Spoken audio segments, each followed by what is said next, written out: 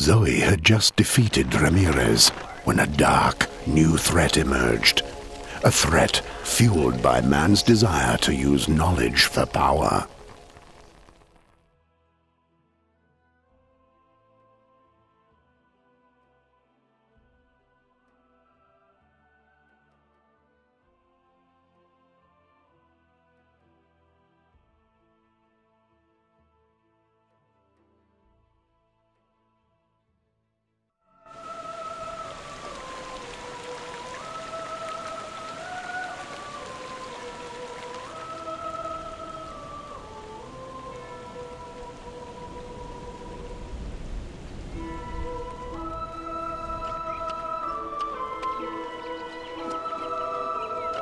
My lady, we have a new problem.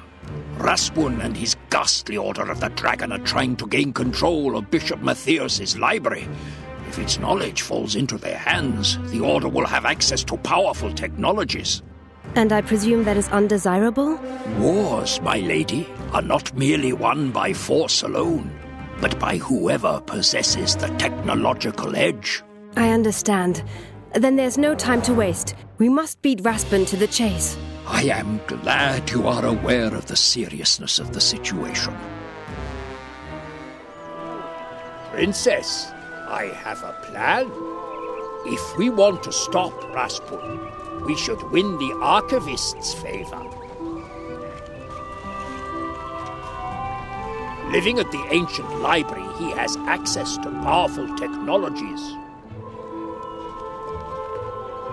If we send clerics to help him with his research, he surely will show us how to use this technological knowledge. So, do not lose time.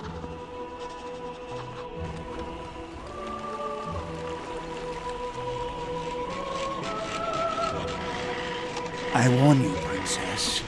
Do not interfere with my business. The Order possesses powers you do not want against you.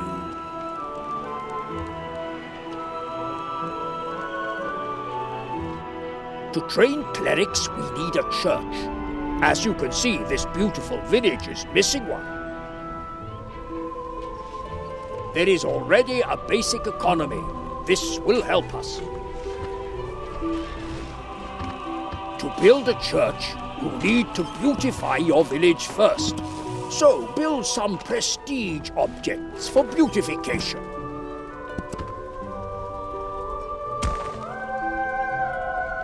Excellent, my princess. Now you have enough prestige. Build a church. There are enough materials in your storehouses, so begin your construction.